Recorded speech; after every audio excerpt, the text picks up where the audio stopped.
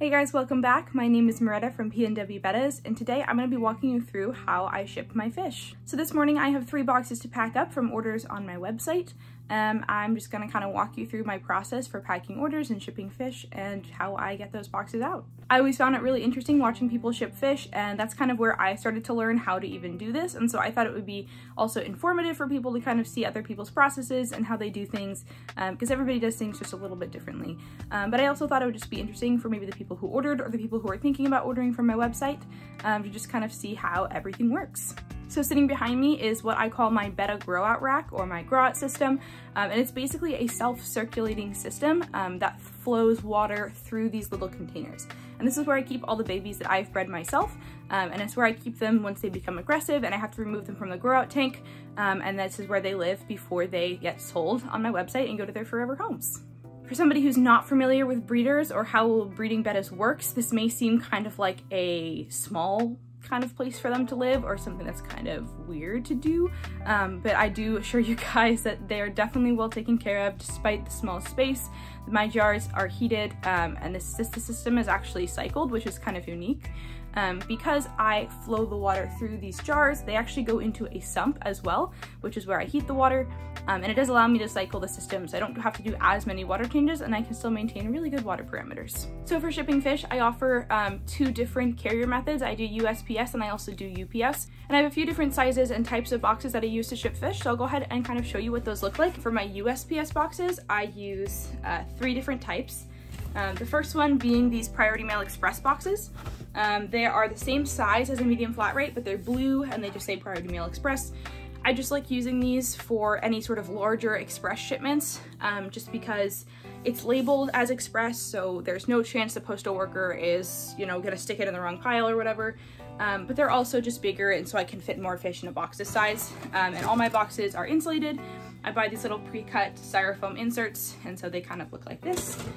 So this is one of the larger boxes I'll use for express shipments. The other 2 types of boxes that I'll use for USPS are priority boxes. So this is one that people use really commonly for fish. It's really something you've probably seen before, but these are just these 7x7x6 boxes, and I already have mine all set up, so they already have live fish stickers all over them.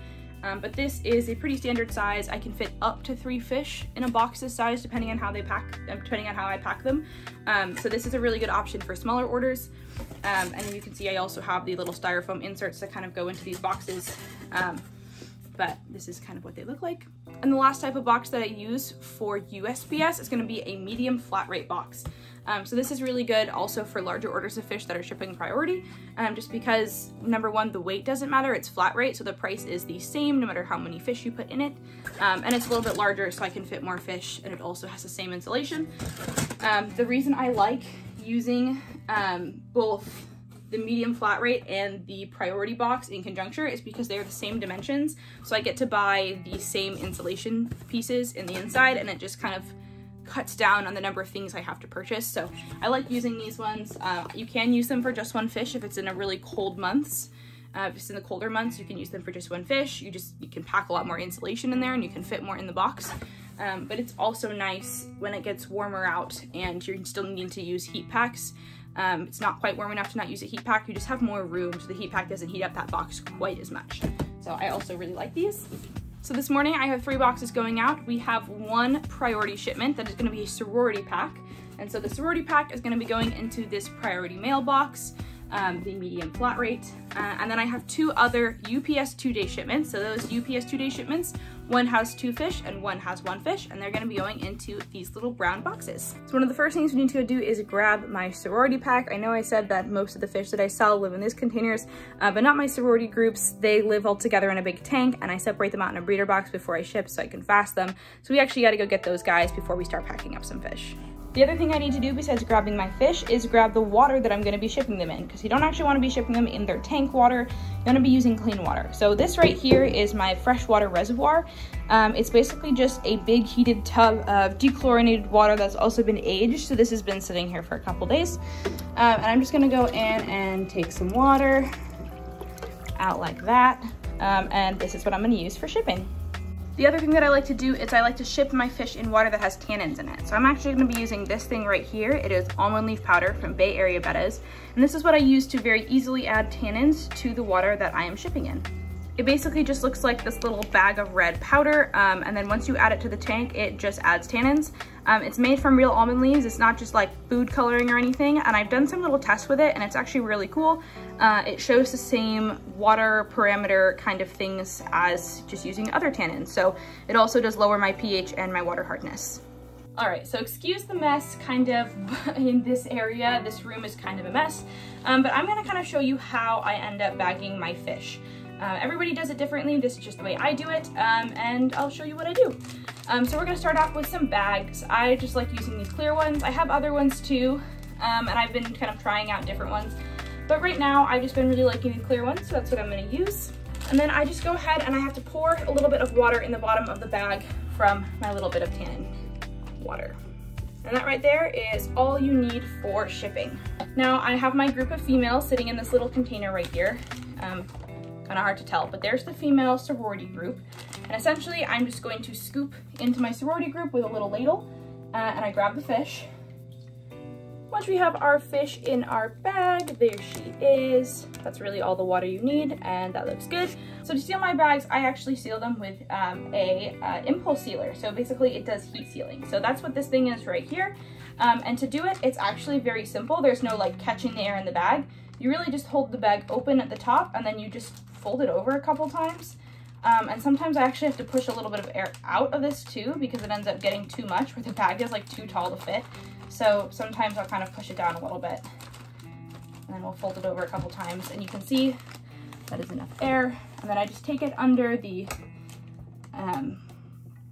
impulse sealer, and I just go ahead and I seal it a few times. So you want to do it a couple times just in case one of them fails, you don't have water or air leaking out. But it's just, I found a really easy way to make a really good seal on the bag. But once you get it in there, you can kind of feel air is nice and trapped. And this is kind of what it looks like. I just do 3. And so next, I don't really like shipping my fish like this. This doesn't really look good to me sitting in the bag or sitting in the box. So we are going to tape up this bag, and we're also going to double bag. So the first thing I'm going to do is I'm going to start just by rolling down the leftover plastic, and I'm going to take some tape. This is just normal packing tape, and we're going to kind of start taping this up to look more like a normal inflated fish bag.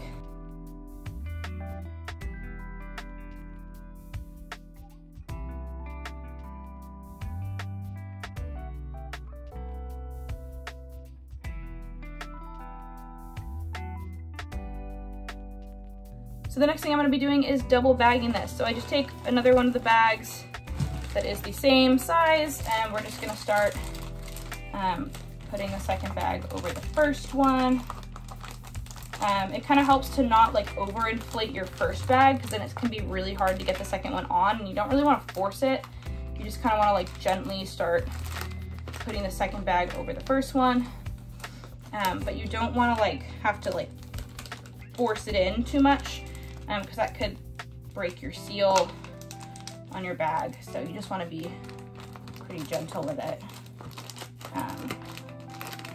And I just kind of push the air out at the end, and I kind of just push the bag down.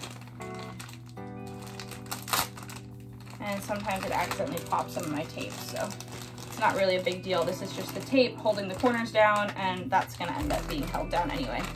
So then once I get the second bag on, I go ahead and heat seal this one as well. And I just get this one really close to the second bag, so there's not a lot of like leftover air at the top. So if it does start leaking, it keeps everything really tight close to the first bag.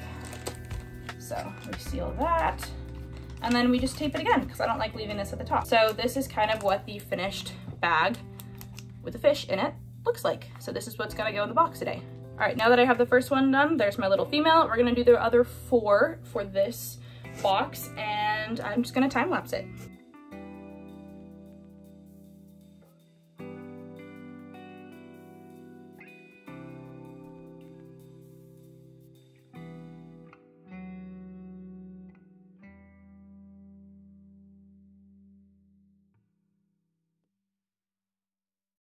Okay, so sometimes I make mistakes with my boxes, and I forgot one key thing. When I was measuring out that I could fit 5 fish in a medium priority box, I had packed them a little bit differently and in smaller bags. So they don't quite fit. This sits over the edge, so we're switching them to a different box. All right, so they fit nice and snug and actually vertically in this box, so I'm just gonna like stick in some packing peanuts and some other packing material. I'm probably gonna throw in some of that like fibrous insulation because I have some, and it'll just kind of help hold them all in place. Now that these guys are all nice and secure, all 5 fishies, this is the point where I would add a heat pack if I were using one, but this is going to a location that is nice and warm and does not need a heat pack. And so now we can kind of stick the lid on top. And then I include 2 things in my packages that are like helpful. So one thing is a free Indian almond leaf sample, and the other thing is going to be some unboxing and acclimation directions. So I'm going to go print those out and get those on top as well. Now that we have everything in the box, I can go ahead and close it up, tape it up, and get it sent off to the post office. We also have a few more to do, so I got to do those first. So heat sealing definitely isn't the only way to ship fish, so just for the purpose of this video, I'm going to show you how I would do bags if I were tying them, because I got 3 more fish to bag. I'm going to just kind of skip over the beginning part again. I'm going to be using these same kind of clear bags, and then using the tannin water, which is this stuff right here, to kind of be my shipping water. Okay, so the other method I sometimes use is tying the bag. So I'm gonna kind of show you how I do that. So I start with just my bag open, there's my fish, and then I just kind of catch the air and I will twist it. And this is what kind of creates that little air pocket. I'm gonna do a little bit more air in this bag just because I have the room in this box. So that's kind of what this looks like. And then I just twist it off really nice and tight. And then I am going to basically just tie a knot. So it does get a little bit tricky to get a good knot. So I like to use a 2-finger kind of space. This is really hard to do in the way of the camera. And then I'll bring the other end through. And then as I am pulling the knot through, I push the knot down, and I basically just use that to catch all of the air in the bag. And then I kind of just wiggle it down a little bit more, and I pull it really nice and tight. And that's what lets me get a nice seal on the bag. This is a little lopsided, which isn't my favorite, but it'll even out when I get the second bag on. And then what I do is I just hold down the knotted part, and this is where I will put on the second one.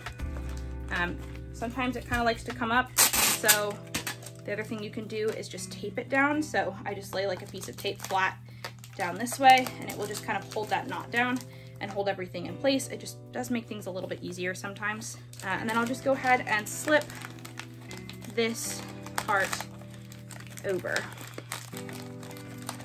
Sometimes it helps if you kind of like pull on the top of the bag just a little bit. You don't want to break it, but if you just stretch out that top portion a little bit, it won't actually harm the integrity of the bag, just because that part is the part that's gonna end up being tied and not actually part of where the fish is. So after that, I get the top on, I just kind of push it down into the bag, just like that. When there gets air at the bottom, I push the air out, then I can push the bag down further, and I just kind of push out the air at those corners. Now when I do the top, this is kind of the important part. This is where I like to crimp these corners. So when I squeeze my bag and I start twisting, I do it so that those corners get pushed in, and it makes a really round kind of little burrito balloon kind of thing. And then I'll just twist it up, and then we'll go ahead and repeat the same knot tying process, trying to get it as tight to the bag as possible, or to the top of the bag as possible where the air is, because you really want to hold all of that air tight into the bag. But that's what the bag looks like after it has been tied. And so this is a tied fish bag ready for shipping. All right, now I'm just gonna turn you down this way to look at yet another pretty messy area of my space with all my cords here. Just kind of ignore that. But we are gonna get this little box all packed up. We got 2 fish in this order, and it is going via not USPS, it's going via UPS 2-day mail. The first thing I'm gonna put in the box is an Indian almond leaf sample. That's just gonna go at the bottom. I'm gonna start by putting a little plastic bag into the box, and this is just gonna provide a little barrier in case anything spills. I like to do this with the type of insulation I'm about to put in. And so essentially what's going to be going into this box is this cellulose kind of insulation stuff. I've seen people use this before, and this is actually my first time shipping an order using this stuff. But I've had it shipped, I've had fish come to me shipped in this, so I'm gonna kind of put my 2 fish in and then pack that stuff around. So these guys are actually gonna be laying flat in the box, side by side. So actually, sorry, I'm still figuring out the best way to start all of this. So we're gonna start with a layer of the cellulose insulation on the bottom of the box, because these guys, rather than sitting up, are gonna be laying sideways. So we're gonna start with some of this on the bottom, like that. So now our 2 fish are gonna go sideways into the box. I like this packing method with the tying, just because I can get my bags a little bit better sized for the box that they're in.